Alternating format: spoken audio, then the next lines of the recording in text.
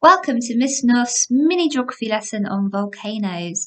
So to start with, the image on the screen is the structure of a volcano. So to start at the bottom we have the magma chamber. This is where the molten rock is stored beneath the ground at great heat and pressure. When this pressure builds up, the main vent is where the magma travels through to reach the Earth's surface. Sometimes the main vent can get blocked and we have a secondary vent, and magma may escape through the side of a volcano. At the very top we have the crater. This is where the eruption usually happens, and when volcanoes erupt there can be lava, ash, steam or gas that's emitted from this. It's really important to note that when molten rock is inside a volcano it's called magma, and outside it's called lava. So we're going to move on and look at two different types of volcanoes today. So today we're going to look at two different types of volcanoes, shield volcanoes and composite volcanoes. But first off we're going to concentrate on our shield volcano. So an example of a shield volcano is Mauna Loa in Hawaii. All the Hawaiian islands are made up of volcanic activity, which is quite interesting. But our shield volcanoes, they are dome-shaped, they've got gently sloping sides, and we'll come on to why this is after our little eruption, and they've got a very wide base. Now these occur at constructive plate boundaries, so it's where our plates are moving away from each other. As they move away from each other, they're creating a gap, so magma from our mantle can come through that gap and create new crust. So here we go, watch carefully. This is a demonstration of an explosion of a shield volcano.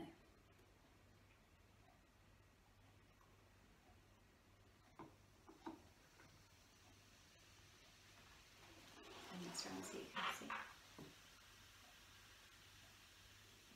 So as you can see, it wasn't very violent. We didn't have the big huge eruptions like we see on films. It was quite a gentle eruption and the lava flowed quite far.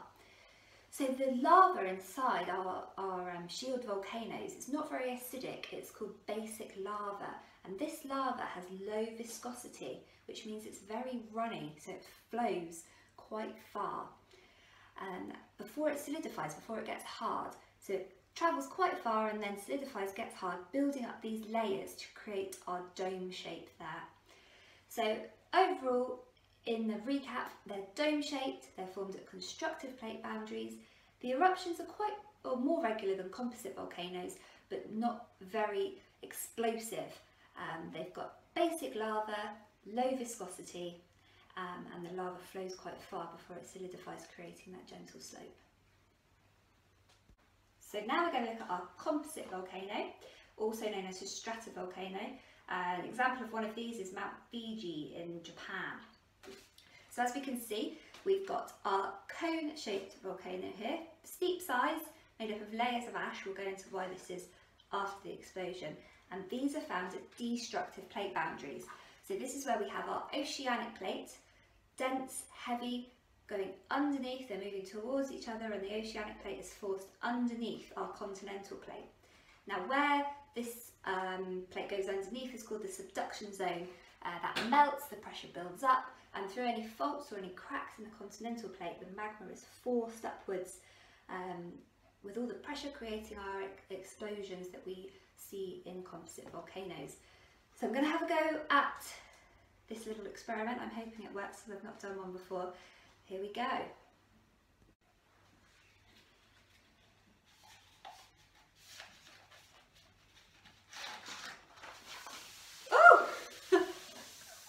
So as we can see, that was a more violent eruption, quite explosive, and our lava, it does look runny because it's coke, but usually it's high viscosity, it's very thick, but it is sticky like Coca-Cola.